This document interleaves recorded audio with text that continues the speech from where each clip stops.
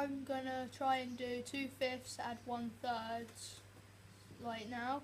And so because the denominators aren't the same, we need to find a common denominator, which is a number that both 5 and 3 go into.